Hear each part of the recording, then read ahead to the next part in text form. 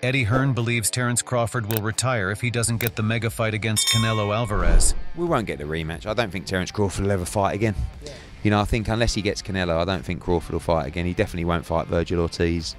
Won't rematch Madrimov. You know, he's made a lot of money, and I think he's just, you know, he's comfortable, isn't he? Hearn reiterates that the 4-division world champion Crawford only wants fights that will pay him an absolute fortune. Recently, the WBO ordered 154 lb champion Sebastian Fundora to fight against Terence Crawford next in a unification fight, but that fight is not likely to happen according to Eddie Hearn. The only one who can do that is the Mexican mega superstar Canelo. Hearn claimed, "I don't think Crawford will fight again unless it's Canelo Alvarez. I don't think he'll fight Virgil Ortiz, and he won't rematch Israel Madrimov. He definitely won't fight Boots. So, who are you going to fight? I don't think he'll fight Fundora." Crawford could make so much money in fights against Virgil Ortiz, Boots, Madrimov, and Fundora. It wouldn't obviously be in the same league as what he would receive fighting Canelo, but he's not getting that fight because the Mexican star isn't interested in fighting him unless he's paid a gigantic pile of cash. Hearn further commented about the situation, saying, "He's made a lot of money, and he's not interested in fights that will pay him an absolute fortune or get him really excited, and the one that's excited in his mind is Canelo. If he can't get that fight, I don't think he'll fight again." Also, Canelo Alvarez remains open to fighting Crawford next if he's victorious in the September 14th title fight against Edgar Berlanga. Crawford, after his victory over Israel Madrimov to secure the WBA light middleweight title, has made his aspirations clear. He wants to challenge Canelo Alvarez, who currently reigns as the unified super middleweight champion. However, the weight difference between the two raises questions about the feasibility and competitiveness of the match. In a recent interview, Alvarez acknowledged the buzz but expressed skepticism about the benefits of such a fight. When asked if the WBO order eliminates the possibility of facing Crawford, Alvarez remarked, "I don't think so. I'm not saying that fight can't happen. That order doesn't matter." Canelo previously noted that the significant weight disparity could result in a no-win scenario for him. "If I beat him, people will say it was expected because of the size difference. But if he wins, it would be seen as a massive upset," Alvarez explained, suggesting that the fight might not be worth the risk from his perspective. Canelo said that if the money is right, then there is no problem in him facing Crawford, but Canelo also said that Crawford will be an easy fight for him due to the weight class difference between the two fighters.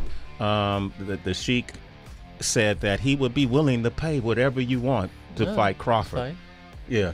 If he's willing to pay whatever I want, hands down. That'll work. So if yeah, you're in. So if the numbers were right with Crawford, you'll do it. Why not? Why not? I think Crawford, don't get me wrong, he's a great fighter. But for me, in my weight class, it's an easy fight. For me, easy money. So if the money is right, I'm in. Because, you know, I don't like to fight guys like Crawford because he move a lot and the fight is not that great. I saw Crawford the last fight, and he don't move that much now. So yeah, if the money is right, I mean, why not? Fundora promoter Samson Lukowicz also said that he is convinced the 30-day deadline to strike a deal is actually less than a 15-day deadline because Lukowicz is convinced Crawford still has thoughts of fighting Saul Canelo Alvarez. He said, "I'm waiting on an offer now, and I'm certain one will not come until after the 14th. I'd like to find out right now if Crawford's going to fight for the money or the titles. I believe he wants the money. Crawford will do everything he can to fight Canelo, and his team will not call me until after the fight." There is deep skepticism in the industry over whether the Fundora-Crawford ever happens. Lukowicz, however, warms the conversation by saying this following: "Crawford's narrow AUG. Third victory by unanimous decision over former World Boxing Association 154-pound title holder Israel Madrimov. Winning the final 2 rounds on all 3 scorecards decided the outcome in Crawford's favor after he failed to back or hurt the younger Uzbekistan fighter. Crawford is 37 years old, and Sebastian Fundora will kick his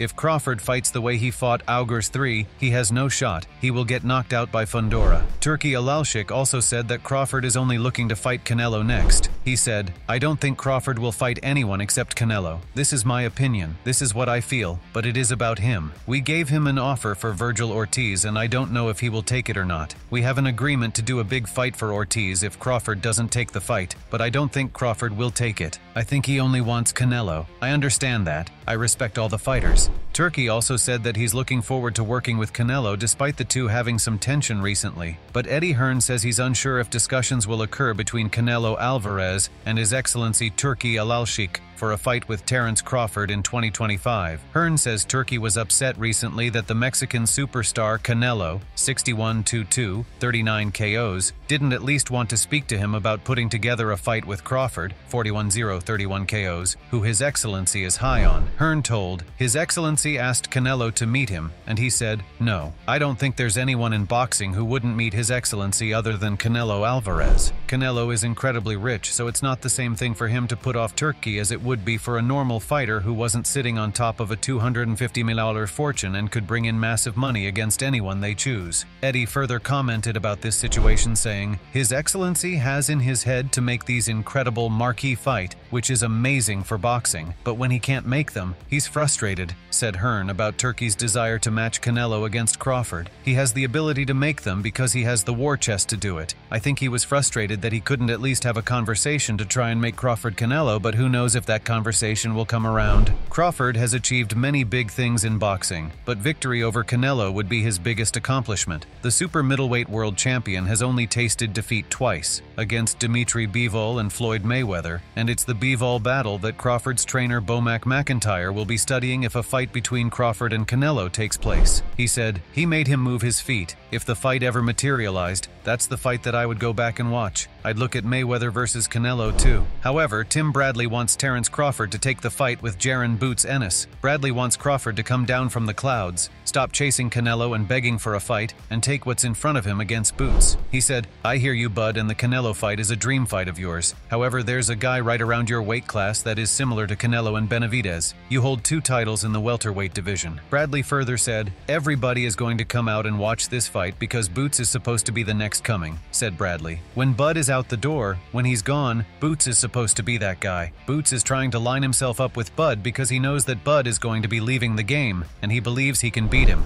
But Eddie Hearn said that fighting Boots Ennis would be a more riskier thing for Crawford to do than him fighting Canelo. Crawford knows how dangerous the Boots, and he knows it won't pay the money that the risk warrants just yet. But maybe in 6 to 12 months, maybe that's the mega fight that he needs.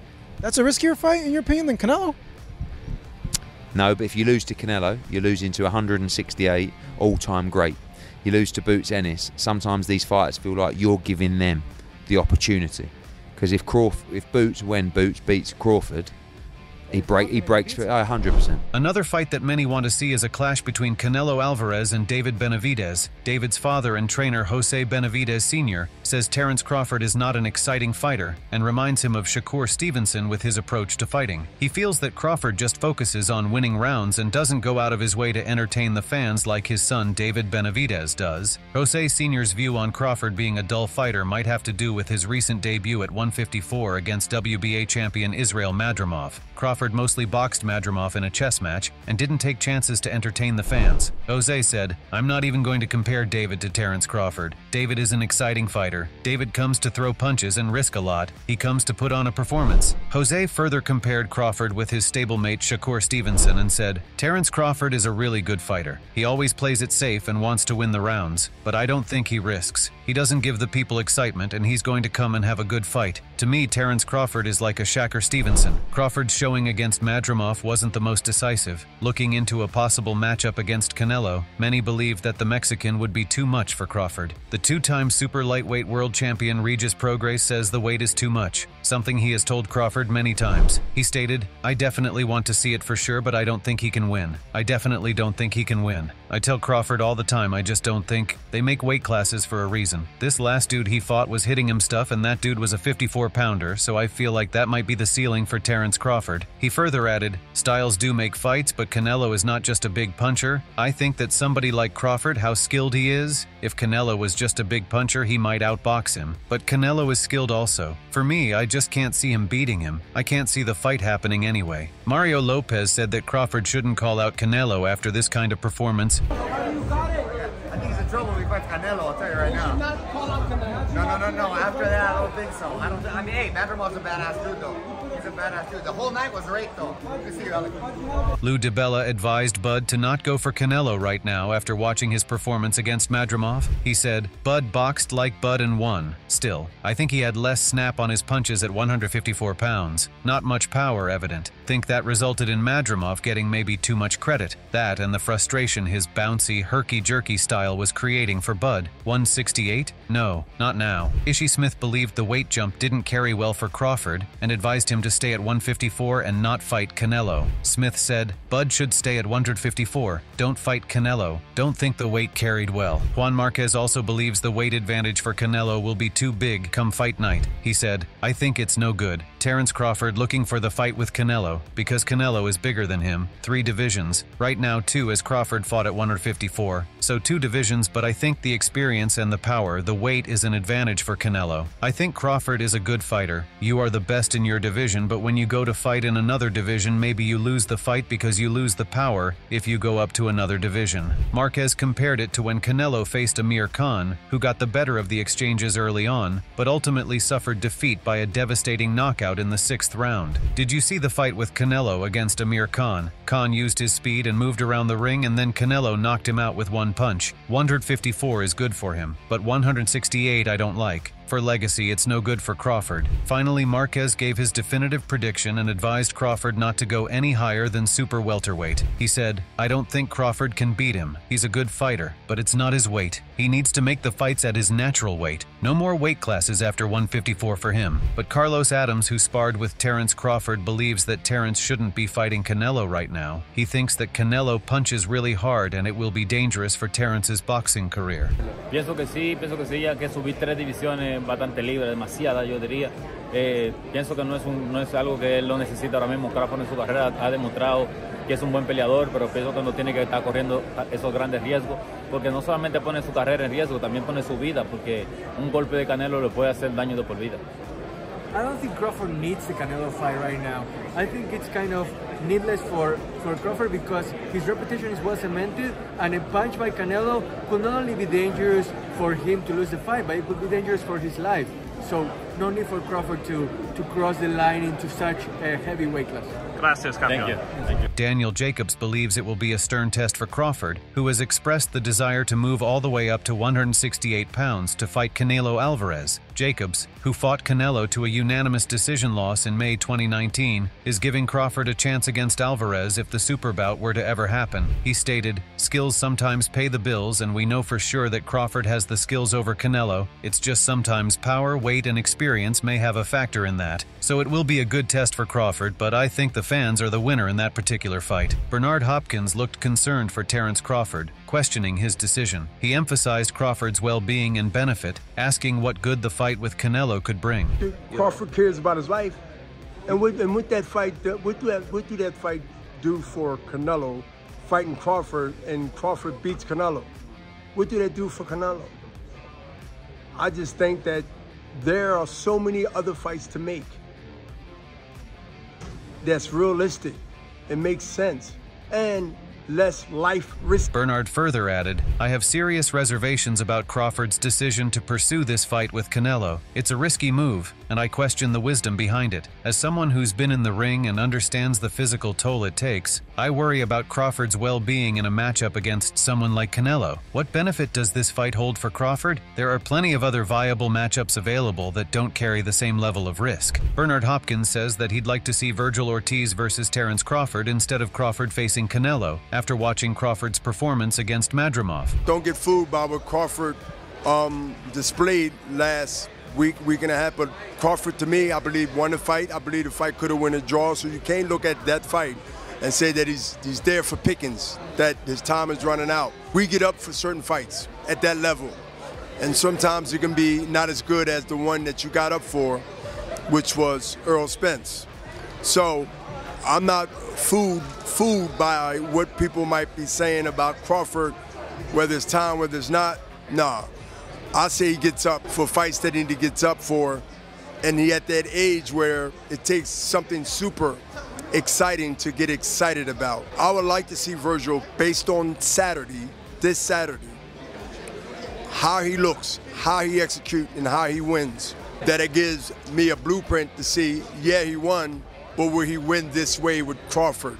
Vergil Ortiz trainer Robert Garcia thought Crawford's fight with Madrimov was a very close fight, and it wasn't enough for Crawford to convince people into thinking that he could go up against Canelo at a much higher weight class. Garcia believes that a fight against Ortiz would be better for Crawford. Robert stated, maybe Crawford's performance was not good enough for people to expect him to do very well against Canelo, so maybe an Ortiz fight is a good idea. Paulie Malignaggi also advises Crawford to stay at 154 and fight the likes of Vergil Ortiz, Sebastian Fundora, and Tim Tszyu. While Crawford is not the physically strongest fighter at 154 pounds, Malignaggi believes that his exceptional boxing IQ and skills allow him to compete with anyone in the division. However, he cautions that it is not without risk, given Crawford's age of 36 and the highly competitive nature of the 154-pound division. Paulie stated, Crawford's not necessarily the strongest of fighters at 154 lbs, but his IQ's so high that he can compete with anyone there, just not without risk. He's in a very competitive division, and he's 36 years old. The prospect of him fighting Tim Tszyu, Sebastian Fundora, Vergil Ortiz Jr., Serhii Bohachuk, or Madrimov again is very appealing. But current unified heavyweight champion and fellow pound-for-pound great Alexander Usyk told the 3-knockdown rule that he would expect the naturally smaller man to get his hand raised. He said, I like Terence. He's a crazy man. Terence win. Listen, Terence is different, man. Terence works on two sides. Right and left, he's very smart, man. He feels distance and space. Canelo big, yeah, good boxer. But I say, Terence. Terence can box him like a big guy. Dmitry Bivol is a huge admirer of Terence Crawford, and he believes the Nebraska man could come up with a way to beat Canelo Alvarez. He said, I remember when I came to the boxing gym, one of the first lessons I learned was you should respect weight classes. But Terence is one of my favorite active fighters. He has good skills, very good skills. Maybe he could show us something. He knows already what to do. His coach knows. They will find a solution how to do it. One man who knows a thing or two about moving up through the divisions to win titles is Roy Jones Jr.,